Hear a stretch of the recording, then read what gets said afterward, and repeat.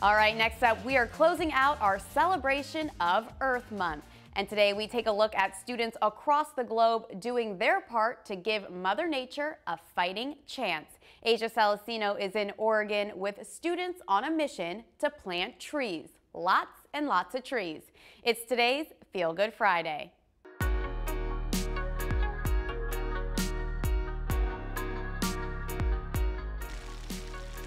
In Tigard, Oregon, these teens are spending the weekend getting schooled to save the world.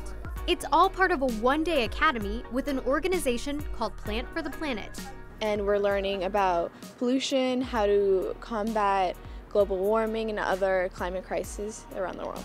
Their mission is to educate others about the environment and climate change. Reservoirs have been drying up because of the temperature, and so people will either have to drink polluted water or no water at all. I really liked the way that they presented it, where they give you the facts, but then they end it by saying there's lots of ways that you can help, and they give you examples. So even though the first part can be a bit depressing, it's easy by the end to be like empowered instead of depressed. Empowered to take action, like planting a tree.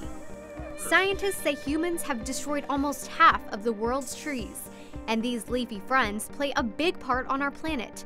Without them, we wouldn't be able to survive because the air would be full of carbon dioxide, a greenhouse gas which traps heat around the Earth, warming the planet and causing our climate to change.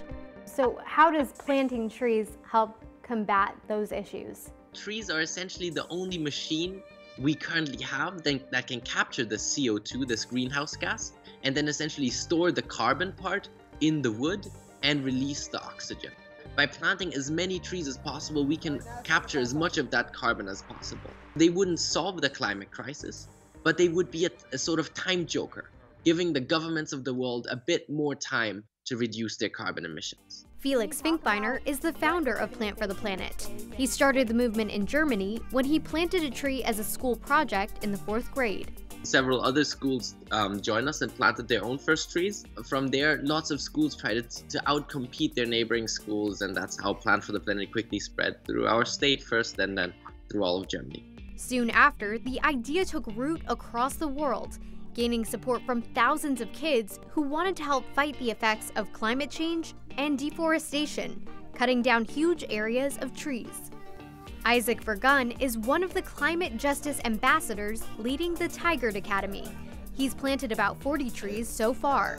What are some of the reactions from the students at the academies when they're getting in on the process of actually getting in the dirt and planting a tree? That's like the most exciting part of the day. They don't like to share the shovel.